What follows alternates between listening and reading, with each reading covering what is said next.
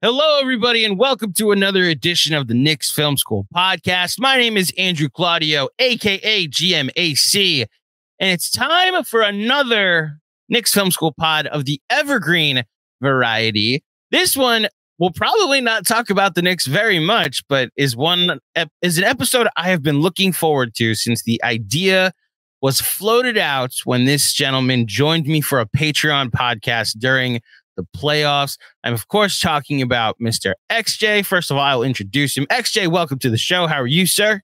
I am doing great. I mean, you're about to share what this topic's going to be, so I'm not going to spoil it. But I'll just say, when we talked about it on the Patreon pod, that one time I was a kid in a candy store, I was very excited. When you get the bat signal from GMAC to talk about this specific topic, and you're me, you can't get happier than that. So, yeah. So this is actually a perfect lead up because I think we've hyped up what the idea is, and I'm sure by the episode description and the title that you're enticed by what it technically is we're going to talk about. And I think it's no surprise to anybody that's gotten to know you over the past year how much you lean on the data side and the advanced impact metrics in your analysis. And I was curious, based on history, who you might actually think should have been rewarded the certain awards that the and the NBA has given out over the years. And the funny thing about this season is you also, I don't want to put words in your mouth, but it feels like this is also your first introduction to, it's not just the data that people use in their award voting, and that the humans that actually put thought into these awards lean more toward where I am and look at the narrative and the overall story. And while you could make the argument that Embiid should never win MVP and should have never won MVP, the thought was, listen, it's close enough. It's better if over this 3-year stretch, Jokic wins 2, Embiid wins 1. Like, let's just give 1 to Embiid because history would reflect better that he won an MVP. And to the cold calculated data person, that's ludicrous. I, again, don't want to put words in your mouth, but I think I know you well enough that is the correct thing that you believe from this past season. Did I cover it well? Put those words in my mouth, 100%. Yeah, so I won't say it's the first time I was introduced to the idea that the voters aren't like data focused and data driven. I was always aware of that, but it was the first time I was so invested in an MVP race, and to be quite frank, a 6th man of the year race that suffered from the same kind of casualty where, you know, I'm looking at the data. I'm like, this is very, very clear. They can't possibly do this, can they? And then they do it. And then we see Jokic not win his MVP and then prove in the playoffs that clearly he's the best player in the NBA by far. You know, it's just glaring. And you know, maybe we see a couple more glaring instances as we go through the last several years in NBA history of the MVP voting. So, yeah. So what we're going to do over the course of 2 episodes, the first one that you're about to hear is obviously going to be on this feed. The second episode will air on our Patreon podcast. So if you want to get the full 21-year stretch of MVPs that we're going to look at and decide who's the real MVP, over this stretch, to sign up for our Patreon as low as $7 a month gets you an extra KFS pod per week. So the first episode airing today is obviously the episode you're hearing now, and the second part will air tomorrow, so Saturday morning, if you want to check that out. And I gotta say, my analysis has gotten better over the years, but going back and looking through this 23-year stretch of MVPs, which we're not doing the last 2 because we argued enough about the 2023 MVP, and I got to be honest, I argued enough last year about the 2022 MVP. But there are arguments over the years that I was brought back to, you know, XJ, where especially in the early 2000s that I remember arguing for Kobe in 2006. I remember arguing for Dirk in 2005, I believe it was 2005 or 2004. Yeah, there's This award has been argued a bunch over the years, and I'm curious if in the advanced metrics community, where it's like usually clear who the top dog is, if there are ever any arguments like that. Yeah, there are arguments all throughout. I mean, we'll probably talk about some. I think it's been more of a clear-cut case, at least in recent history, from the advanced metrics perspective. But, you know, I just want to clarify, I think, something that tends to be a misnomer, which is that the advanced metrics community doesn't use eye tests, doesn't care about context.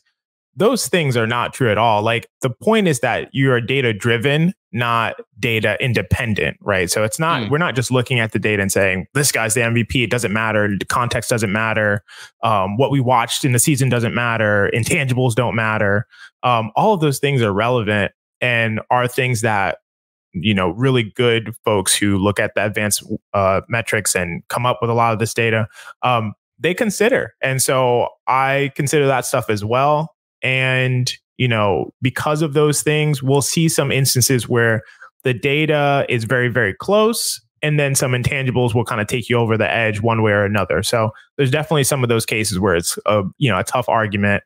When we get to the kind of early-ish 2000s, that time that you're talking about, it gets a little dicey for a few reasons that we'll cover. But, you know, I think we'll see a lot more I don't want to say wrong decisions, but decisions that aren't necessarily agreed with by the data as we get kind of like further and further into history.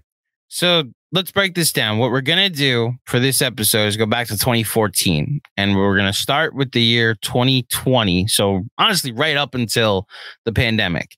And we'll do the first 7 years on this show. And then on the Patreon, we'll do the remaining 13. Which, as XJ said, there's just not as much data to cover, but we'll be able to still have a good conversation about it. But we're going to go year by year and look at what the top 5 MVP looked like and then decide, was the real MVP awarded that season? And the last thing I'll say in the warm up and the lead up to this, I know that you hate it or probably hate it that Jokic didn't win MVP and then had to prove it in the playoffs. It's the narrative I live for. There's so many examples, XJ, of disrespect during the regular season only to like go and take your crown and make it undisputable in the indisputable in undisputed. No, I was right the first time in the postseason. And that's where, if we were to go back even further in history, like Michael Jordan has like multiple of these where it's like dethroning MVPs in the finals was his specialty. So I'm curious to see where this goes. And I'm actually it's what makes me so impressed by Jokic even more, even though I thought he should have won the first two. And apparently, since I picked Embiid for the third one, I hate him now. Why do you hate Jokic? Why do I hate Jokic for putting him second in MVP this year? So let's go back to the year before Nikola Jokic's first MVP and start with the 2019-2020 MVP. This is obviously only around a 70-ish game season that was shortened by the pandemic and then finished off in the bubble. First place was Giannis Antetokounmpo with 962 total points. I'm not going to read all of the voting totals, but he had 85 first place votes. LeBron James came in second, playing for the Lakers that year. Finished with 16 first place votes. And then third, fourth, and fifth was James Harden, Luka Doncic, and Kawhi Leonard. XJ, who was the real MVP this season? I love that you're calling it the real MVP. It's like you pulled it out of my mind, because I do want to set this up first by saying I am calling this MVP list the ranked with evidence from advanced data leaderboard MVP, aka the R.E.A.L. MVP, henceforth known as the real MVP. So I love that you've been calling it the right title. Well done. We are going through the real MVP list for the 2019-2020 season.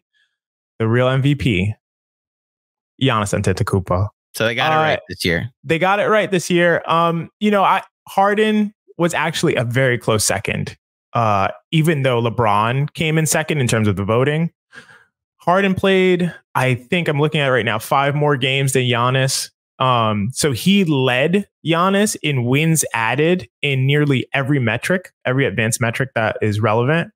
And that's just, that's the Julius Randle effect of just playing more games than the other guys, right? So Giannis was definitely dominant when he did play on both ends, which gives him the edge. But, Harden played more games. And, although Harden had a considerable edge offensively over Giannis, and in fact, his only peer offensively that year was Damian Lillard.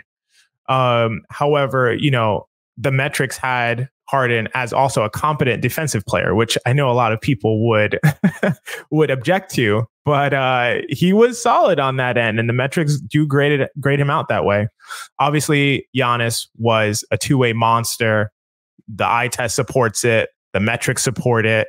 In fact, LeBron, one of the best impact metrics that we have, LeBron had Giannis graded as a 9.03, which was the highest LeBron grade in the history of the metric in 2019, 2020. I will say different metrics have kind of err towards different playing styles. So LeBron really loves Giannis's playing style. That sentence sounds funny. The LeBron metrics. It's what's so really amazing about this argument you're making is like, they named a stat after the second place guy, and it says the second place guy shouldn't have finished in second place.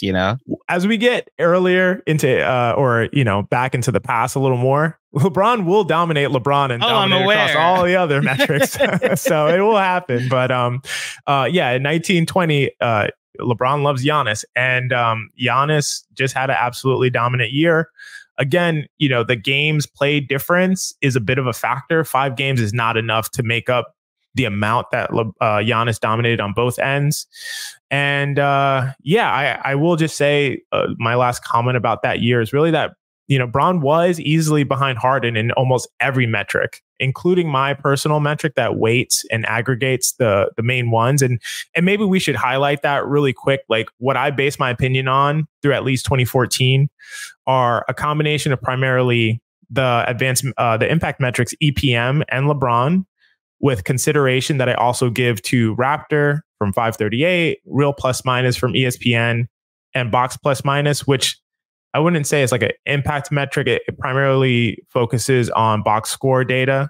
But box plus minus or BPM is going to be really important to us as we get to the time before 2014 when some of the player tracking data wasn't available. So we're going to rely on BPM more as time goes on. But those are the metrics that I really cared about and that weighted for this conversation. So like I said, real MVP in 2019, 2020 is Giannis. Harden is the appropriate second place choice. LeBron, the appropriate third place choice. So to bring everybody back to the 2019-20 season, this was Anthony Davis's first year in LA. The Lakers at the time of the pandemic had just had a weekend in which on Friday they didn't beat the Clippers yet. That was a big thing. They hadn't beaten the Clippers yet. And then they waited until the bubble until they finally beat the Clippers. Or it might have been that they finally beat them right before in that weekend. I remember they had a big weekend in which they beat 2 title contenders. And it was like clear LeBron was the best player on the floor. And while those moments don't override the overall sample of an 82-game season, it also should be clear who LeBron's second best player was on that team that was carrying a lot of the workload on the defensive end in Anthony Davis. I remember walking away from that weekend and saying, the Lakers are probably going to win the title and LeBron's probably going to win his 6th MVP or his 5th MVP. And then like 4 days later, Rudy Gobert touched the microphone and then the world stopped, and the sports world at least stopped. And then we were all inside for a year and a half. Point being, I remember the narrative around LeBron James. He switched to point LeBron, led the league in assists that year, averaged 25, 8, and 10 over that season while shooting at 50% from the field. To the Harden point of it all, guy averaged 34 points a game, and it was like, it wasn't super efficient, but on the volume he was shooting, I think you could argue it actually was pretty efficient. 34, 7, and 8 were his splits that year. So these were the clear 3 for me. I'm not surprised because I know what the advanced metrics say about Harden and the impact that his rebounding and his assist totals matched with the fact that he was like leading the league in scoring, like Kobe leading the league in scoring over this stretch. That I'm not surprised. And yeah, the more you look into the LeBron Laker era and you just see how important Anthony Davis has been to their actual success, whereas LeBron may be the engine, Anthony Davis might be the brick and mortar of the entire train that's actually going. So I think they go hand in hand perfectly. So yeah, I'm not. Do you want to finish out a top 5 for the MVP? I didn't do a top 5 for every year. I just did a top 3. But I will say, to your point about efficiency, it's like interesting because in kind of the advanced metrics community, we really rely on true shooting to indicate efficiency. And in that year, James Harden had a higher true shooting than both Giannis and LeBron. And that's where the free throw shooting comes into play. And that's where the free throw, and that's where getting to the line a million times and shooting 87% or whatever he shot that year. That's where that just tilts the balance in his favor so much. And that's, and honestly, it's a good precursor to conversations that are coming up about James Harden, where the advanced metrics and impact metrics really love James Harden based on that free throw shooting. The tough part about his free throw shooting, and this is where the human element comes in, is the way he was getting to the lines. I'm just going to call it the flopping he was doing, where you have no intention of shooting a shot. You're just trying to draw contact on this, which to the human voter is like, I get it. It works, and you can't fault the guy for doing something that works. We watched Jalen Brunson and Julius Randle do it amazingly this season. It's why I'm not going to hold it against James Harden to an extent. But it's also, I think, why his career has gone a certain way in the playoffs when the whistles get tighter and they don't reward you as much. Yes. Where you're so much of your game is dependent on an extra 6 to 8 free throws that are coming from your ability to draw fouls, and you're not getting those foul calls in the postseason. And I think the human voter did not want to reward that season, at least that season in particular. The guy is like, I think 6 top 3 MVP finishes. So it's what adds to his legacy in the regular season for how great he is. And it's the ability to draw fouls during the playoffs. Absolutely. So, during the regular season, I should say. And I will say, the data does not care about play style. Oh, no, it doesn't. No. Yeah.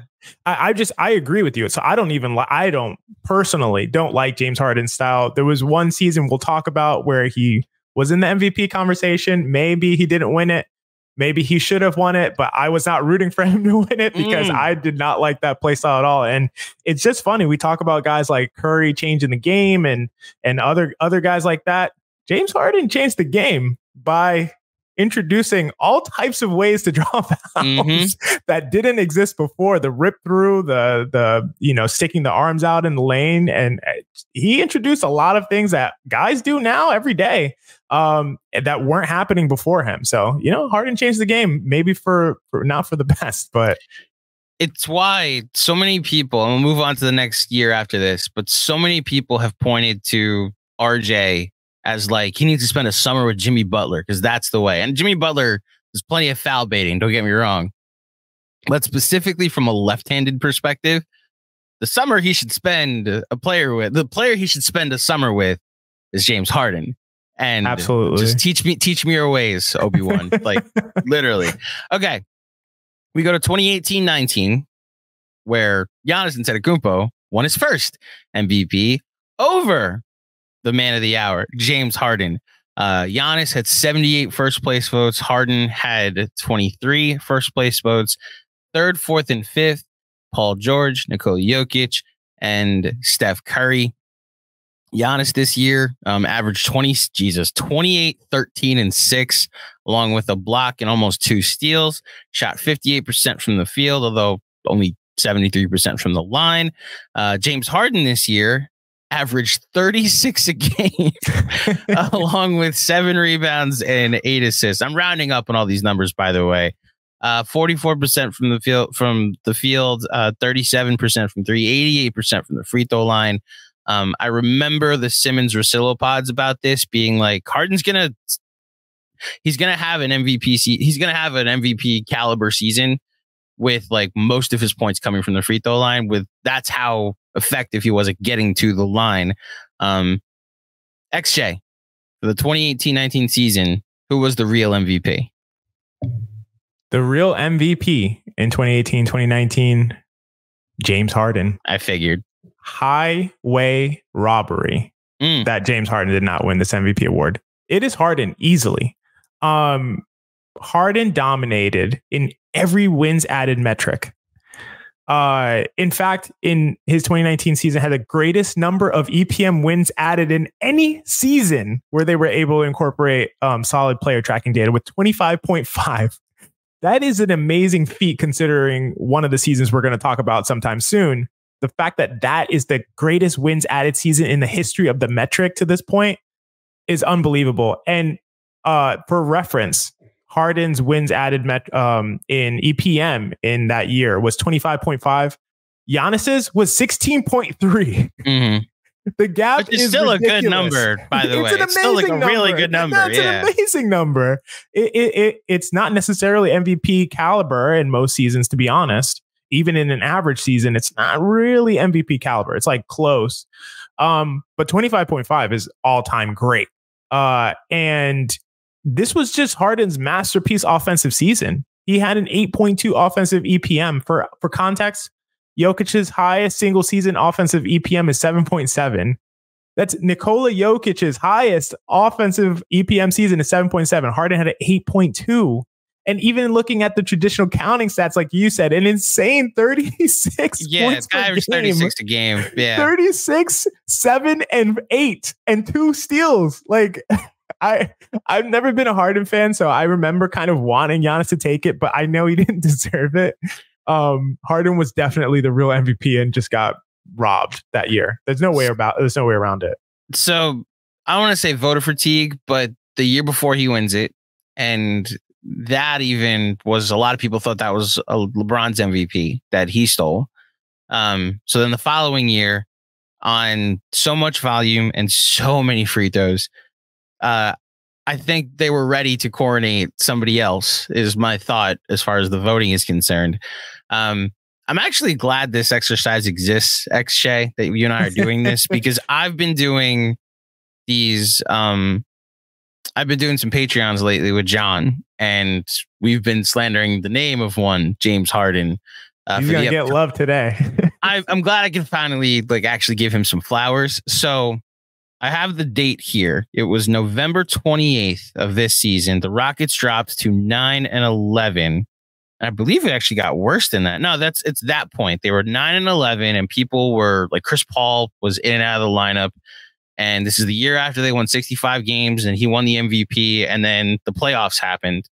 And it was very much like, okay, what's going to happen with this Rockets team? Are they now a 5 seed? And he just turned it on from that point going forward, to the tune over the next 56 games of, I have it here, 39 points a game over 56 games, 38.5 to be specific, 7-7. So he was averaging 39, 7, and 7 over 56. That's ridiculous. Games. On very good efficiency. He goes getting to the line 11 times a game and shooting it 89%. So 10 of those points each game were coming from the free throw line. You could argue 11 points a game because it was 10.4 free throws a game. He was taking 14 threes and making 37% of them. Preposterous. So this is the time when I actually would be like, oh, James Harden is on, and I'm gonna hate 11 of these points, but the way he's able to just pull up from anywhere. There's a game against the Warriors that was on TNT this season that was part of their season turnaround, because this team won 54 games. He took that team that was 9-11 at a certain point and just turned them into a juggernaut that was trending toward a 2 or a 3 seed the rest of the season. There was a game against Golden State. I have it here. It was January 3rd, where Harden had 44 points on 32 shots, 10 of 23 from the line. And the entire stat line is 44, 10 rebounds, 15 assists.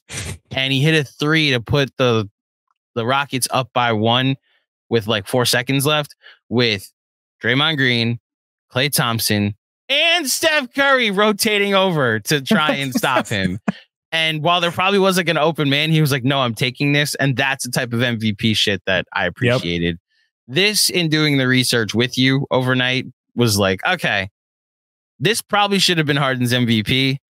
I remember the conversation around what Giannis was doing in the East, and like it should not be sneezed at him averaging 27 and 13. But I recognize what Harden was doing was outstanding, especially that 56 game stretch. I love, I just want to say I love doing this with you specifically, GMAC, just to bring all of the context.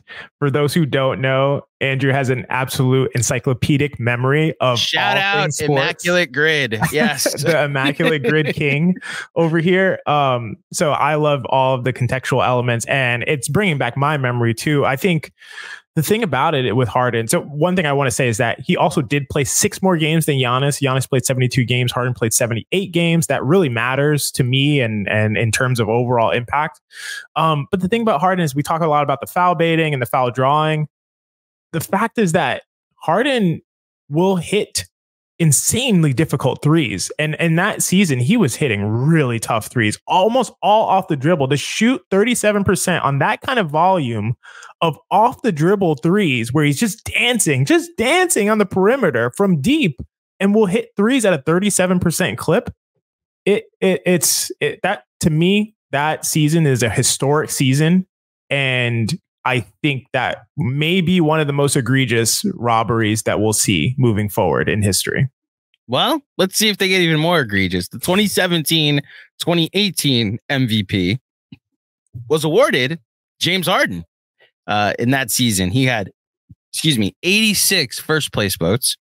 LeBron James came in second, his final season in Cleveland, with 15 first place votes, finished in second. Anthony Davis then finished third. Damian Lillard finished fourth. And Russell Westbrook, for the second year in a row, averaging a triple-double, finished in fifth. Soon to be MVP winner with a measly 27 10 and 5 that season. I remember the biggest takeaway from watching this NBA season in particular, XJ, was like, oh, so everybody's just going nuts. Like, I know we just had like a nuts statistical season where everybody was scoring a ton. Yeah. This was, I think, the rise of that, because we were just getting smarter in shot selection, and we were gravitating more toward the math of it all. And this was, I thought, the beginning of that. This was the Warriors effect, if you want to call it that. But James Harden wins his first MVP on a 65-win Houston Rockets team that eventually loses in the conference finals to the Golden State Warriors. James Harden this season averaged 30.4 points per game, 5 rebounds, 9 assists on 45, 37, 86 splits. XJ, who was the real MVP this season? 2017-2018 season, the real MVP was James Harden. Harden rightfully won, beating out LeBron. To be honest, this one was only close. It was close, but only close because LeBron played 10 more games than Harden. That's a ton. Like, played 82. Yeah, he played all 82. You got to give him credit for that. He played all 82. And in terms of like a per play or per game impact, Harden kind of trounced LeBron in that case. But LeBron played 10 more games and maintained that high level of play across those additional 10 games. So that really matters. But Harden took the crown in EPM, LeBron, Raptor, which Raptor loves Harden. Like LeBron loves Giannis, Raptor loves Harden. He also took the crown in RPM and BPM. So he swept every metric on my list. It was a domination from Harden. Bron was close in wins added, but because of the 10 games played, but Harden still swept that category in wins added. So it was a clear, could have been like a unanimous MVP choice in that year. It's so much Harden love, and I know people aren't going to like it, but the data doesn't care about the foul baiting stuff. The data knows that fouls are just the most efficient way to play the game. So if you're getting to the free throw line at at a ridiculous clip, you're up there in the league. So this is where I now bring the human element in and say this should have been LeBron's 5th MVP. Okay. While I recognize the data doesn't care about how you get your points or how you draw your fouls, the human eye hated that shit. Now I do recognize. I agree with you. I do recognize like the narrative of them winning 65 games is absolutely why. Like, okay, now we have to coronate Harden. He's finished second behind all the like multiple years behind these other guards. This is the year Harden finally wins his. And they were 1 seed in a season that the Warriors existed, and probably, as honestly, it is his best chance, or would have been his best chance at the title.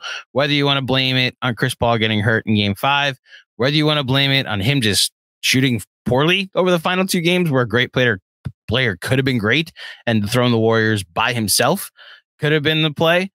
But what I remember from that season more than anything else, and it's why if you're going to give the MVP, or more specifically, XJ, the MVP placement to Harden over LeBron in 2020, because LeBron's best teammate was Anthony Davis. Where did Chris Paul finish in EPM this season? The season that we're talking about right now? Yeah, offensive EPM. Let us see. Oh no, it's actually the same for EPM. Yeah. Yeah, it's this is 2018, right? 2018. Yeah. It was Chris Paul's was 6.7, so he was fourth. Yeah. Okay. Find LeBron's closest teammate. That's my whole argument, because LeBron gets knocked because Anthony Davis was the brick and mortar or the engine or whatever you want to call it for the train. That's fair. That's like fair. I remember the year after they traded Kyrie, and it was like, oh, don't worry, he's got Isaiah Thomas, who finished top 5 in MVP the year before. And it was, no, this isn't a thing. What you have is Amon Shumpert and J.R. Smith hopefully showing up.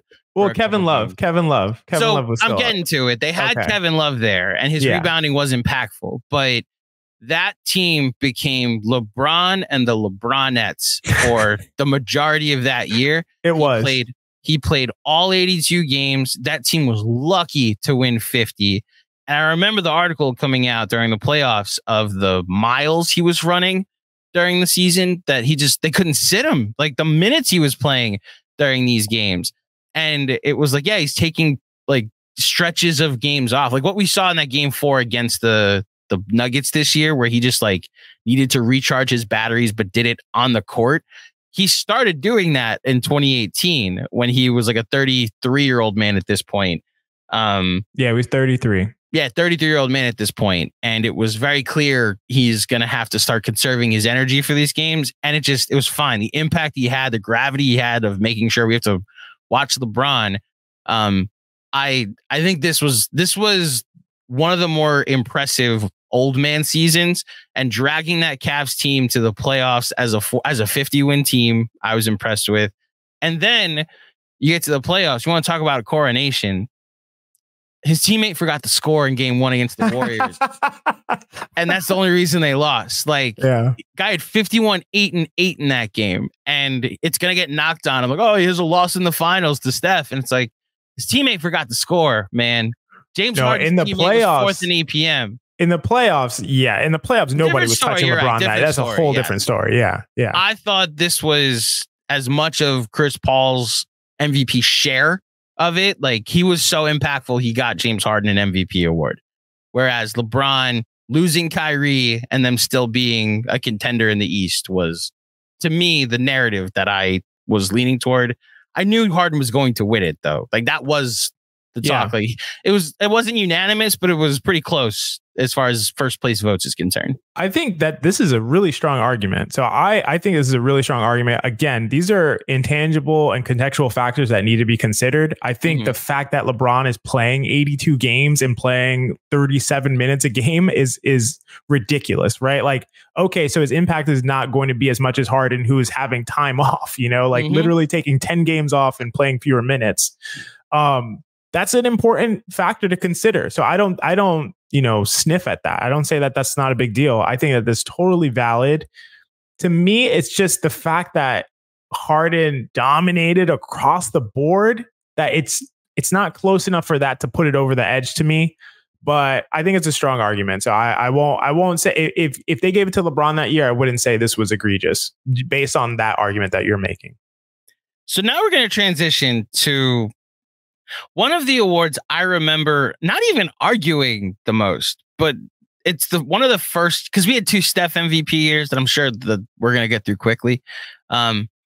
But then we had this 2017 season that I remember it being so contentious and so heavily debated. And it's why, like, I'm glad the advanced metrics showed that it's at least close, you know, that it wasn't as like, it wasn't so stupid that we gave Russell Westbrook an MVP on a 6 seed, you know, that all of us knew was not getting out of the first round of the playoffs. But the narrative around it. So Russell Westbrook wins the MVP, averaging a triple double, setting the record for triple doubles in a season that year, passing Oscar Robertson.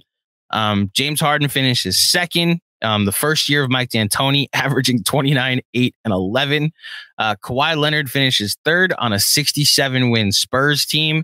Also wins Defensive Player of the Year that year. LeBron James finishes fourth on a Cavs team, gets 1 first place vote. And then, my goodness, you had to be there to know that this was actually justified. Isaiah Thomas, not the one from the Pistons, the one from the Celtics, finishes 5th in MVP this season. Yeah. XJ, I don't know if you remember this season as well as I do. I remember the Isaiah Thomas experience, and all of us just kind of shrugging, be like, huh? I guess he's the what is happening? I mean, first team All NBA this year. Like, in a year, Steph Curry and Russell Westbrook and James Harden all exist, and this guy's making All NBA. Isaiah Thomas, just real quick. Isaiah Thomas led the league in offensive EPM that year, so was potentially and like by far. So it was genuinely one of the weirdest things because he was doing he was having these seasons with Sacramento and with Phoenix and even with Boston in the beginning where it's like, oh, this guy's like a nice little offensive machine. I don't want to make the comp completely because I think Brunson's better, but there is a hint of like Jalen Brunson to it where yes, he's as Mensa calls it, a traffic cone, like being hunted on the defensive end. But man, he's going to score like 40, 50 points on you. Had 57 points in a playoff game. Wild. So I recognize, I know I'm spending a lot of time on Isaiah Thomas. Just that's the one where I looked at it in the, by the way, he made second team, not first team. That's when I looked at it in hindsight being like, oh, wow, that's right. The Isaiah Thomas year is this season. So first, let me ask you history wise, actually, do you know how many MVPs have been awarded to a player not from a top 3 seed? Not from a top 3 seed, like in the history of the game? Yes. I don't know off the top of my head. Maybe I will say not in a top 3 seed. Maybe I'm going to say 4. I think you nailed it. So the tough part about this comp is that, or this question is that the league didn't always have 8 playoff teams in each conference. Jokic did it as a 6 seed 2 years ago when he did it with the Nuggets the year they got swept by the Warriors in the first round. Before that, it was Russ doing it as a 6 seed for the Oklahoma City Thunder in 2017, this season. Before that, you got to go back to 1982 when Moses Malone did it for a 6 seed on the then Houston Rockets, which in the moment, people were like, this is crazy. We got Magic, we got Bird, we got Kareem. And so what happened with Malone on that MVP season where they made the playoffs and lost in the first round is that he then went to the Sixers the next season and they won 65 games and went 15-1 in the playoffs and was like, oh, apparently Moses Malone is pretty good is the takeaway from this. But I remember it being like, we're really going to give this award to a guy that, because the narrative was Durant went to the Warriors, created this unfair thing. And then the entire Oklahoma City Thunder commitment was, we're going to make Russell Westbrook the MVP of the league. So I now ask you, in their efforts that they did do it, don't get me wrong, they did get him the MVP of the league for the 2017 season. Who was the real MVP? In the 2016-2017 season, so you're not going to believe this, Mr. Triple Double actually deserved. Oh! No, I'm just kidding. It's not. Okay, no. I think I know. Can I guess where you're going with this? Please guess. Please guess. Steph, should he have won his third The straight? real MVP is Steph Curry. Okay, wow. The real MVP of 2016, 2017 is Steph Curry. And I'm sorry I did the switcheroo with you. I just had to do it because it worked. Don't get me wrong, it worked. And the reason why I think it worked is because Westbrook really did have a great season and really was a legitimate MVP candidate. Like, I would say Westbrook was second in MVP that year. So it's not like it was egregious in terms of he shouldn't have been up there. He really did have an amazingly impactful season, but Curry should have had his third in a row. It's surprising that the voters didn't let a player win 3 in a row like he deserved. Where have we seen that before? You know why he didn't, though. I know why he did it. But I'm going to talk about. Okay. So what the thing about it is that the impact metrics that I love so much, they exist. The purpose of these metrics is to isolate value independent of teammates and independent of opponents. The purpose is to say, here is what this player is contributing without regard to his teammates, how good his teammates are, if he has Kevin Durant as a teammate, or if the opponents are terrible or the opponents are great. That's what their purpose is. They're not perfect at it, of course, and they're going to continue to be improved, but they're very good at isolating value. And Curry just plainly blew Westbrook off the board in EPM, in Raptor, in RPM. He also bested him in LeBron. Westbrook had the edge in box plus minus, but again, that's informed only by the box score data. And if there's anything that triple doubles do, it is fill up your box score. And here's something I think this is a great point that I want to bring up. Something interesting is about why we talk about impact and why impact is what matters. An awesome note in Seth Partnow's book, The Mid-Range Theory, is that Westbrook's MVP campaign and really his final 3 years in OKC, he dominated the league in uncontested rebounds. So over his last 3 years, on average, about 15% of his rebounds were contested, while the league average was 25%. So essentially 85% of his defensive rebounds, anybody on his team could have gotten. It added no value. Literally, if there was whoever his backup was, I don't recall off the top of my head, if he was out there, he would have gotten the rebounds. It did not matter. And the averaging a triple-double thing, it was like a function of Steven Adams donating dozens of rebounds to Russell Westbrook. First of all, his backup that season was Campaign. I had Campaign in my head, but I didn't say it. Where is he now? He just got traded from the Suns to somebody. He just went somewhere. I was going to say the Suns, but I don't know. That's a John and Jeremy question. Knowing where Campaign is. Yes. It's not even so much that Steven Adams was gifting him, because I remember the thing going around Twitter of Adams and Cantor boxing out. And it's like their strategy is to Russ gets every defensive rebound. Every defensive board. Yes. It wasn't box out to get the rebound. It was box out so Russ can allow Russ to just gently jump, a couple feet off the ground and grab the board. So it's just, that is what I'm talking about impact. And there's no impact there. He is not contributing impact to the game. It's not like, man, if Russ wasn't there, we would have really been screwed. Like there's no difference whether it's Campaign or Russ or whoever on the court. So, and the Curry on the other end, obviously, is adding a ton of impact. If Curry is not on the court, it's a different game. And Durant obviously adds a lot too. But that season wasn't Durant's finest season, to be honest. He only played 62 games.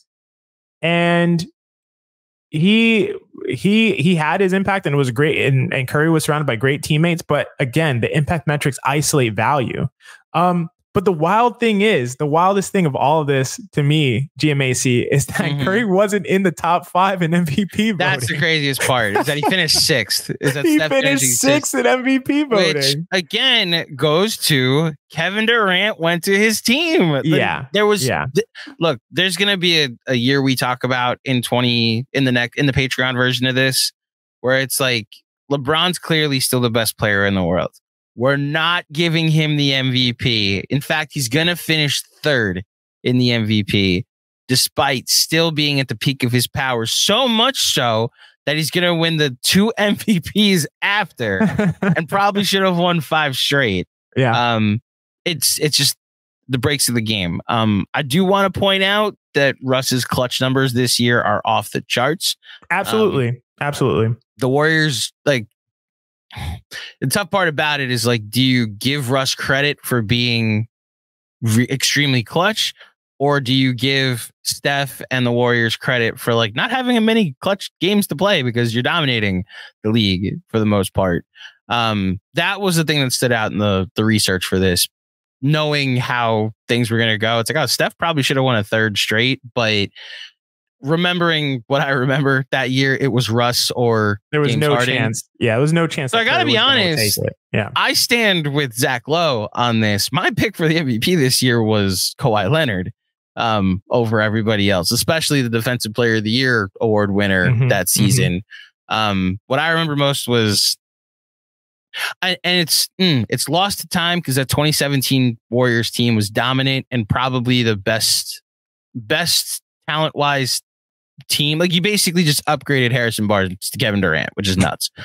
But like, in one of those would have loved to see it series, like would have loved to see it played out. Just, they were up by 20 in game one, that Spurs team. I just would have wanted to see what that Spurs team, a healthy Spurs team, because Kawhi gets hurt. Zaza puts his ankle underneath him, misses the rest of the series, and it's a sweep.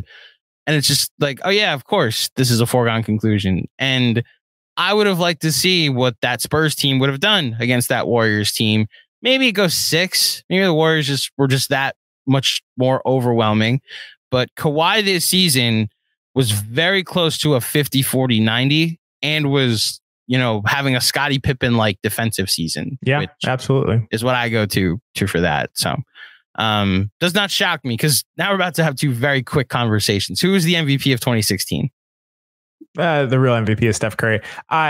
This is going to be a quick conversation, but I do want to just play this out. Let me just read I'll set it up. Please do. So Steph Curry this year, the first ever unanimous MVP, finished ahead of Kawhi Leonard, LeBron James, Russell Westbrook, Kevin Durant, ahead of everybody. Everybody else was second.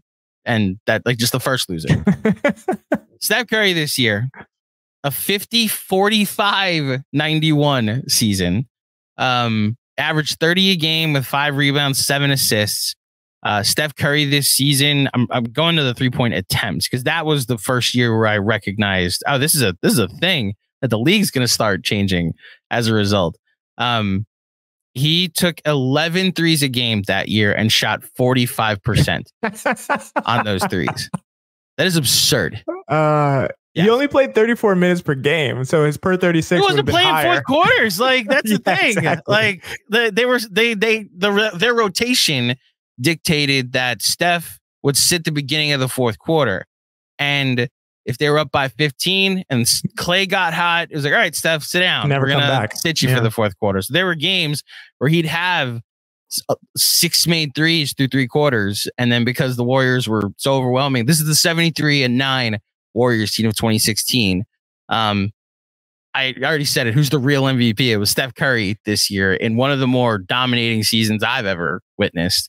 They were so fun to watch. Before I let you go, fun. Yeah, this was one of the thank God for League Pass seasons. Like, every single time they were on national TV, when they were losing, I was excited because, like, oh, how are they going what's about to happen? Turn this 22-point deficit into 6 in 3 shots? Like, I don't know how they're going to do it, but they're going to do it. This year, absolutely. I think gets taken for granted because of how the playoffs went. But this regular season Warriors team was really fun. Go ahead, talk about Steph Curry.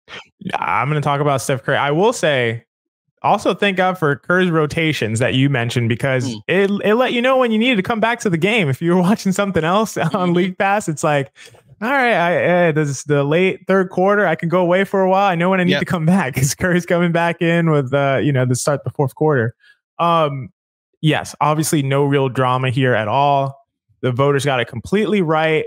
I will say, if there was any media member who voted for someone other than Curry, they should have immediately had their vote confiscated. Luckily, that did not happen.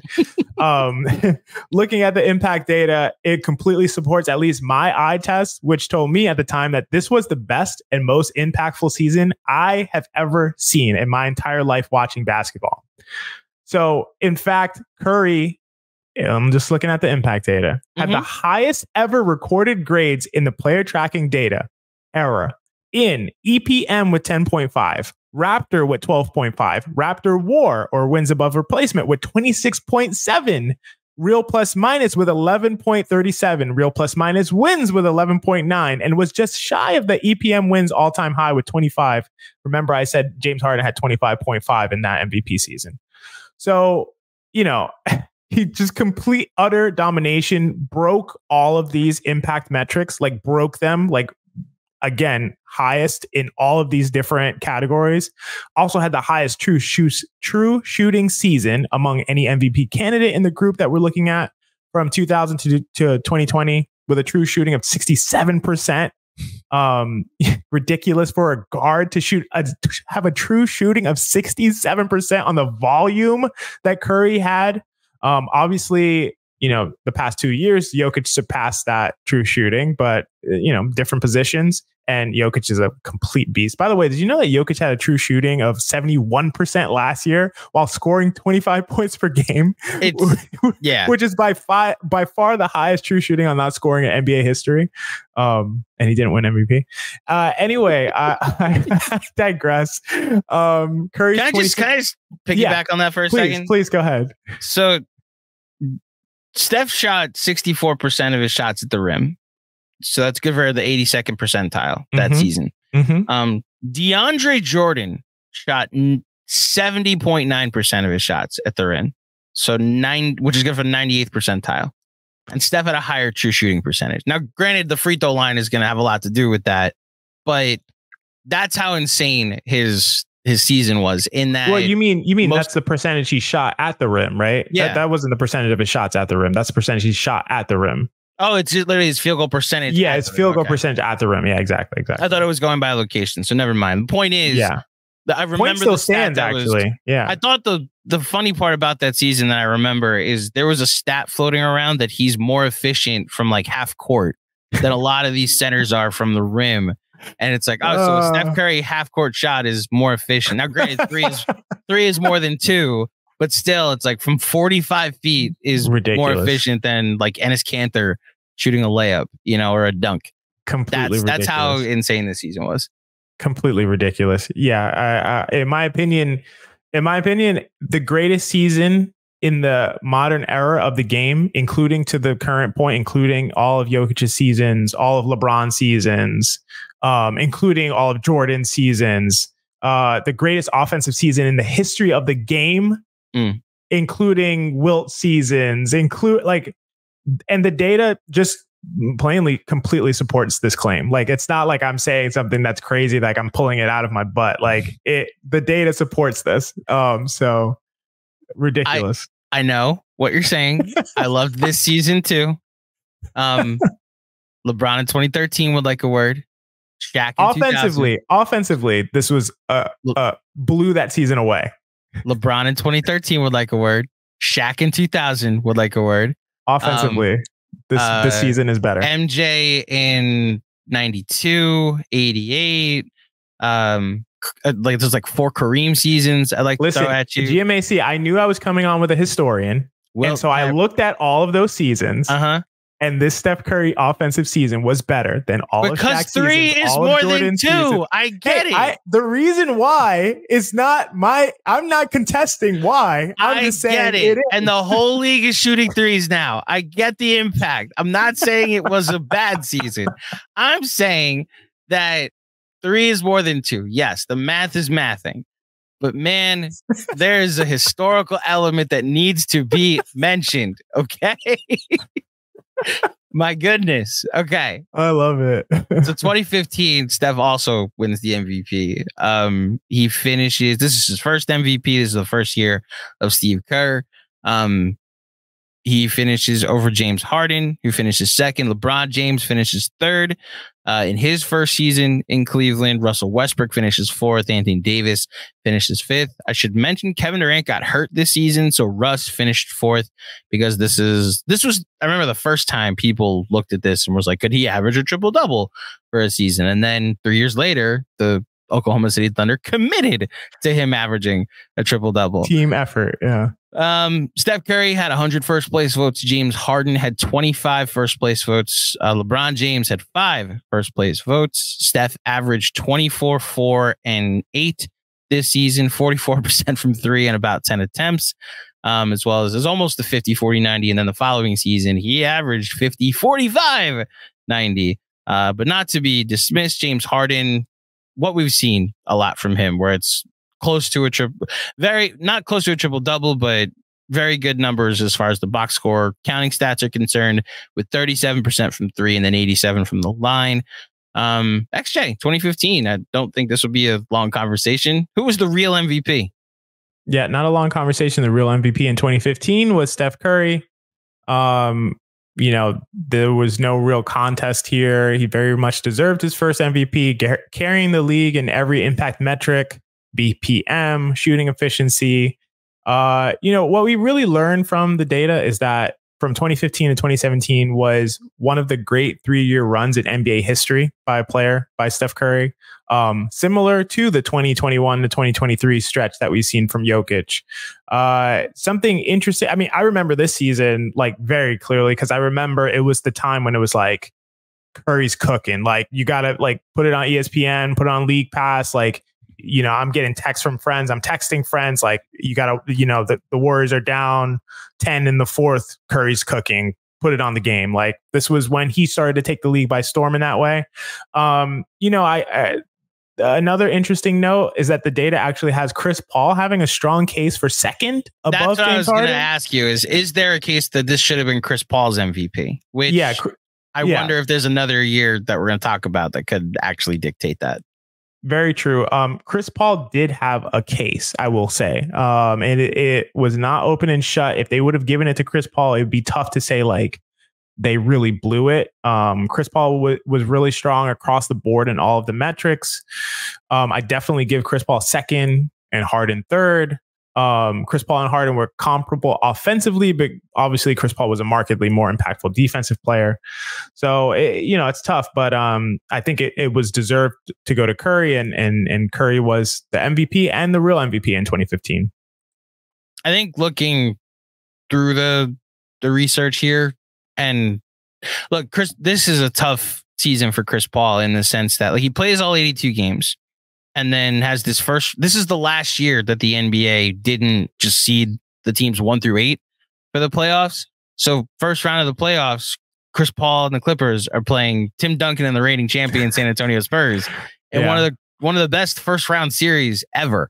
Yeah, that exists. It goes 7 games. Paul hits the game winning shot in game 7 to dethrone the champions. And then James Harden's waiting for him. And JJ Redick's talked about this on his pod a ton about that series because he was on the Clippers back then. And he said, like, yes, we completely collapsed in game 6. I'm acknowledging that. When I tell you the entire locker room was just spent by game 5, the fact that we had a lead in the fourth quarter of game 6 was kind of amazing. And yes, we took our foot off the gas. I'm sorry that Josh Smith and Jason Terry and Corey Brewer and Dwight Howard beat us. And like Chris Paul has to kind of live with that. That I thought was his best chance at a ring. The Warriors might have needed another year to figure out how to win, but they had James Harden waiting for them, and not this Clippers team. But I got to be honest, the more I hear stories from players on that Clippers team, I think the Warriors also beat them because they would have just maybe not as battle tested, but just flat out more rested than that Clipper team. So it's a tough for the overall narrative of Chris Paul that he was outstanding this entire season and has an iconic playoff moment. But what's remembered is blowing a 3-1 lead to the Rockets this year. Yeah, and that's really unfortunate because, like you said, Chris Paul is, as we continue on, is going to start getting a lot of love. And to me, this was like kind of like the peak Chris Paul season in terms of his impact, in terms of his domination of the game on both ends of the court. Like he does not get, I think he kind of does, but sometimes it doesn't seem like he gets enough credit for his defensive impact, and that really shone through in this season. And that was a great Clippers team. And it's really unfortunate that, the way that things went, they're not going to get the credit they deserved. I also felt like that was their best chance at a potential title with that squad. But yeah, gassed and a tough matchup in the first round that just really threw everything off. So it's unfortunate. You know, I can imagine a world where Chris Paul wins MVP and the Clippers win the finals in this year, which would be a crazy alternate universe. But alas, it didn't happen. Curry deserved his MVP. So we get to our last year in this episode, and it's honestly the one that I'm most curious of what you're going to say. So Kevin Durant wins his first MVP, his first and only MVP. Russell Westbrook had gotten hurt at a certain point, and Kevin Durant turned it on for the rest of the season. Averages 32 a game, wins the scoring title, 7 rebounds, 6 assists, shoots nearly 50-40-90, 50% from the field, 39% from three, and 87% from the line. LeBron James finishes second, dethroning a 2-time MVP. Gets 6 first place votes, and then it gets a little weird. Blake Griffin finishes third in MVP this year. Joakim Noah finishes 4th in MVP this season. Shout out Tom Thibodeau. And James Harden finishes 5th. Steph and Chris Paul finish respectively 6th and 7th in the voting. Our final one of the episode, XJ. Who was the real MVP of the 2013-14 season? The real MVP of the 2013-2014 season was Kevin Durant. Kevin Durant. Wait, Durant. Are you baiting me again? Not bait. I wouldn't do it twice in an Kevin episode. Durant. Okay, wow. Kevin Durant. Yeah, ironically, he was the real MVP. Although very touching, it was not his mom.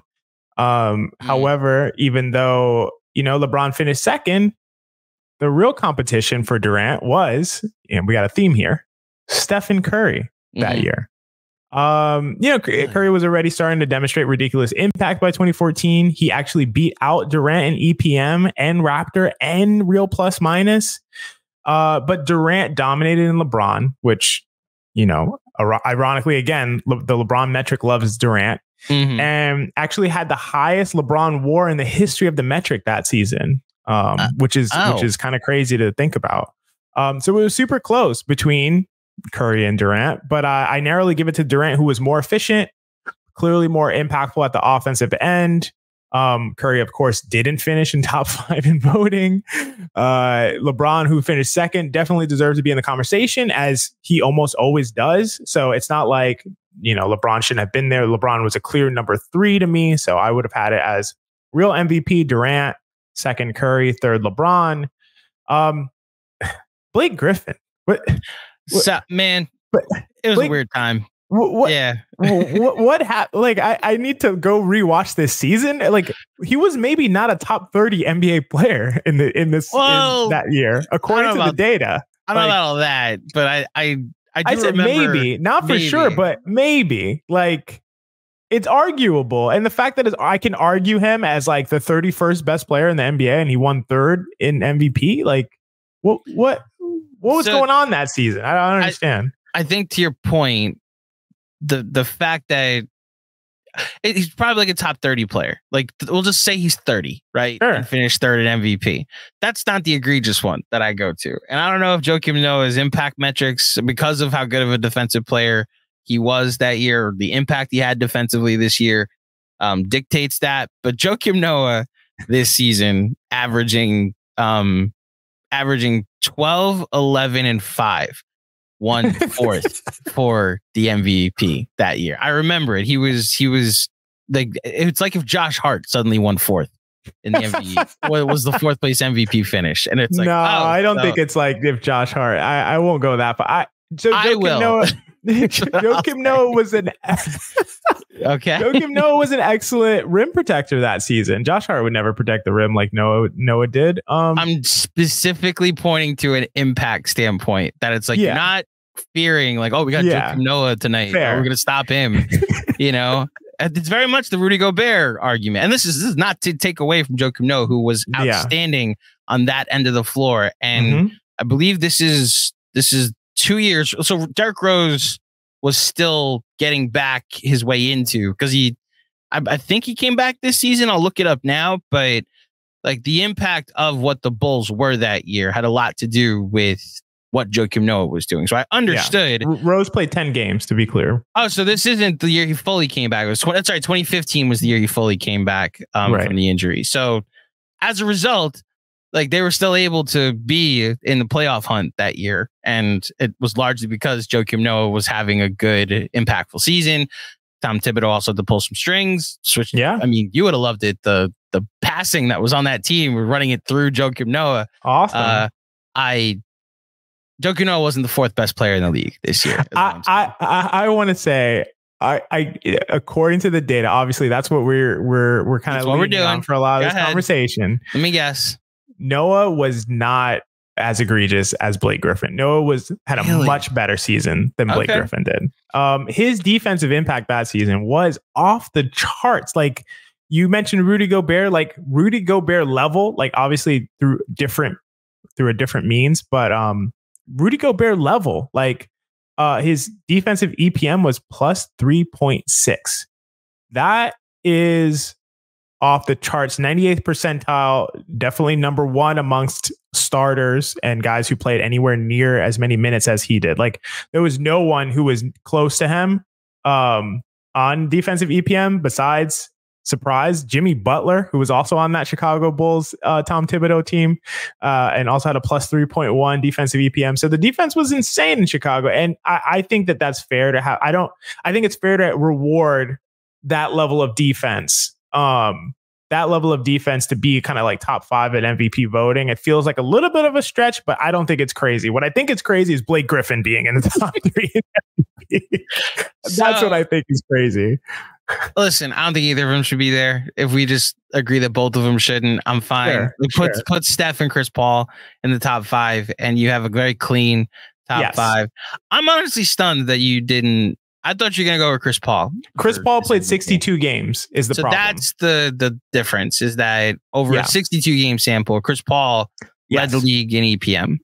And he led in a lot of other categories as well. So Chris Paul in a per minute, per game basis would have likely been the MVP. He missed too many games he missed 20 games. And you can't play like 3/4 of the season and be the MVP, especially when guys are playing. Durant played 81 games. And also played 39 minutes per game. Yeah. Versus Chris Paul playing 62 and 35 minutes per game. It's just too many. It's too much time where he's off the court.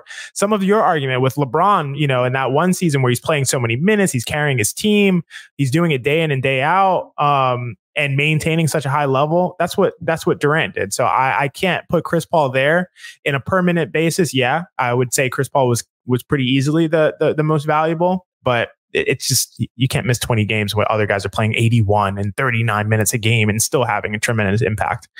I wouldn't have Chris Paul there. I would have him in the top 3 in voting. I would have him third, likely. Third or fourth, probably. It's a conversation between Curry, LeBron, Durant, and Chris Paul. But I would probably have it Durant, Curry, LeBron, CP3. Joakim not Blake Griffin. Joakim Noah's usage this season was 13.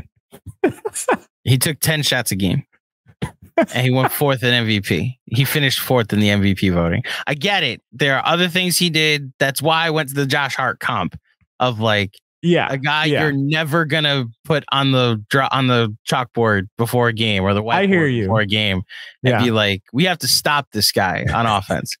Like never. Okay? He's gonna stop us on offense. Like that.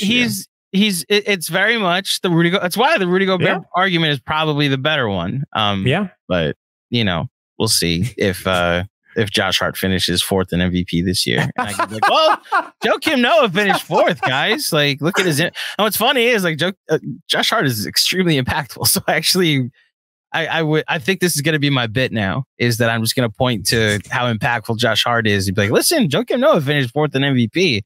One season for being impactful on doing the dirty work. Okay, actually, this was outstanding. And I enjoyed going down memory lane with you. So I believe we only had 3 years that were changed that James Harden should have won over Giannis. Mm-hmm. So you did give it to, Steph Curry should have won it over Russ. Yes. And what's the other one that I'm missing? Let's see. We had Durant right, Curry right, Curry right, Curry wrong. Harden. Oh, so it's just two that changed. Right. Yeah, just two. Yeah, just so two. Harden should have another and Steph should have another. Yep. All right. And I have LeBron winning another. I think where I've landed is Kawhi should have one. And yeah, Kawhi should have one. LeBron should have another. But I'm like, fine if you want to give it to Steph. The Durant one is a fascinating case because, like you said, 81 games. I remember that season. Durant's whole career is so hard to evaluate because he's one of the most efficient scorers ever. And because he's made some career decisions to go play in the best situations to highlight that efficiency, you commend him for it, but also apparently we knock him for it. Like, it's so tough to evaluate, like, a game for your life. Who do you want on the floor? It's like Steph's there, LeBron's there, Jordan's there, but like, is it insane that I'm taking Durant over Kobe? But like, I understand. I would take Durant over Kobe. But like, I understand there's like an intimidation factor that Kobe had. But I also know that 6 for 24 in a game 7 is in play.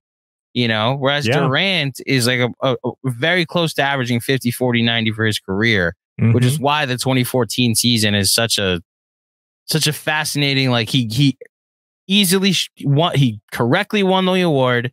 Loses in 6 at home to the Spurs in the playoffs.